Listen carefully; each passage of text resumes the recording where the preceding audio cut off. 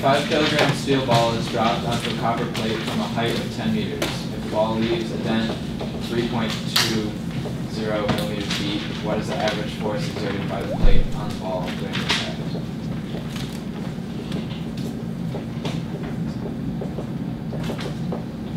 Let's see, dent. Dent. So we have a ball, starts up here, at some initial position, which is at 10.0 meters above the ground. It comes down, and it's going to make a dent in the ground, end up down here, and we know the depth of that dent. And the question is, what was the question again there? What are we looking for? What is the average force exerted by the plate on the ball? All right, so the force applied by the plate on the ball equals question mark on average. Thoughts on how to solve this problem? Nitish?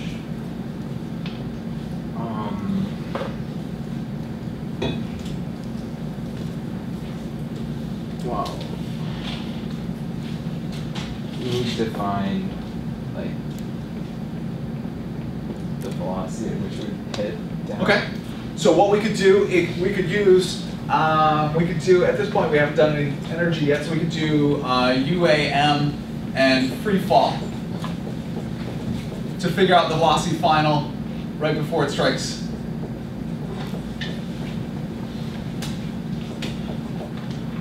ground. Or I suppose it's a copper plate or something like that. True. What would we do after that? What? Well, that would be your velocity initial for the dent, and you would know the space that it went through. You find the acceleration. We could use UAM then to figure out the acceleration while making the dent. Good. What could we do after that? UAM. Yes, Trev? Use that to find the force. You could figure out the net force, that's equal to mass times acceleration. That would be equal to something with a free body diagram, et cetera, et cetera. Note the multitude of steps. We're not going to do it that way.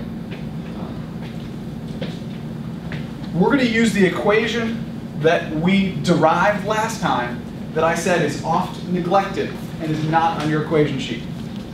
There. Network equals changing kinetic energy.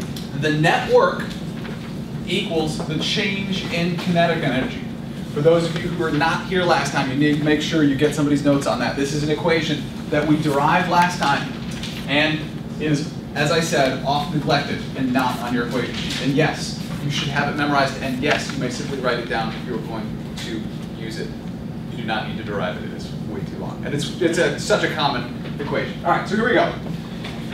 Network equals changing kinetic energy. Here's our initial position, here's our final position. What is our kinetic energy final for the 5 kilogram mass?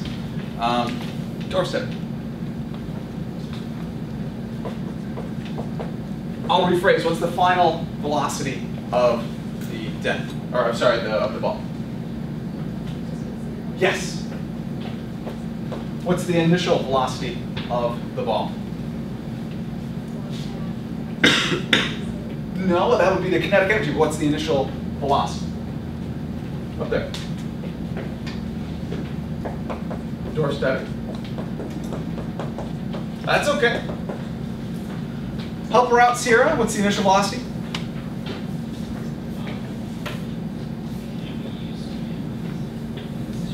Zero. So the network equals 0. That's good. That makes life easier. The network equals 0. Okay. What are the forces doing work on the object? Spencer. What are we need to figure out the network. The network is going to be done by which forces? We're trying to figure out which forces do work. Force of gravity. Force of gravity. So we're going to have the work done by the force of gravity.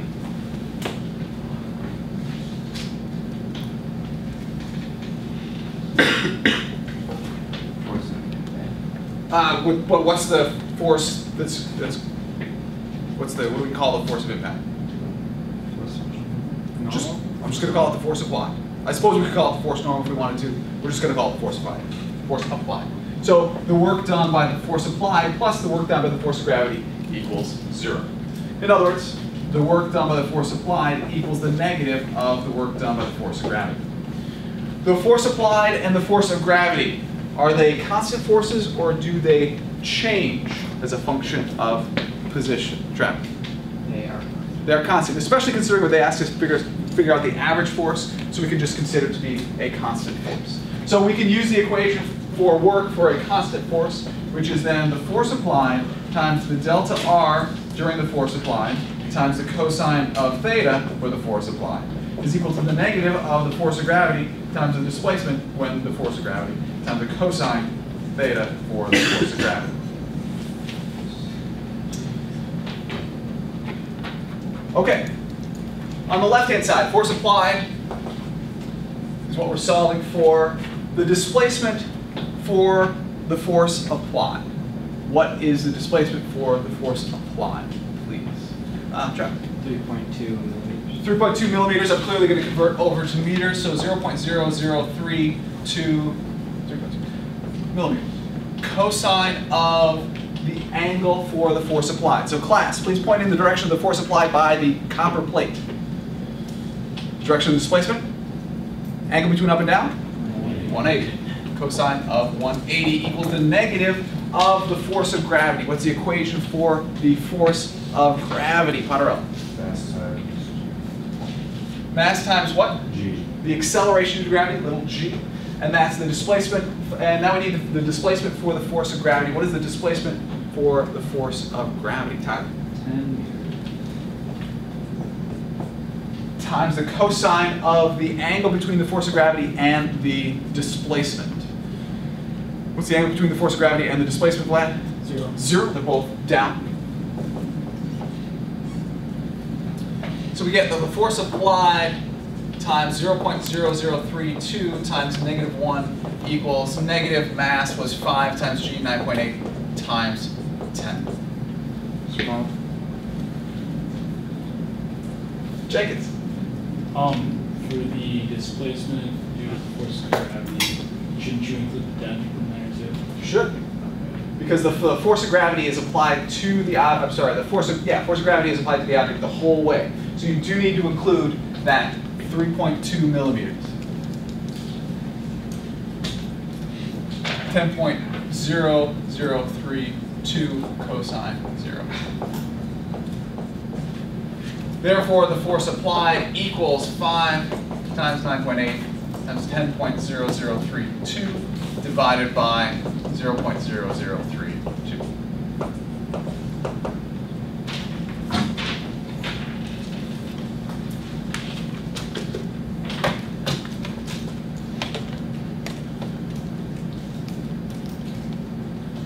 Force applied. 152,170. So we'll go with 3 sig figs, 153 kilonewtons. As you can see, we didn't have to do 3 or 4 steps depending on how you look at it. We only really needed to do one equation. Why isn't delta R for force of gravity? Why isn't the delta R for the force of gravity negative? Fair question. Why isn't the delta R for the force of gravity negative? Displacement. Jenkins. Isn't delta R safe? Remember when you're doing the work equation, F delta R times the cosine of theta, you use the magnitude only of the force and the displacement. It's the cosine of the angle that determines whether it's positive or negative.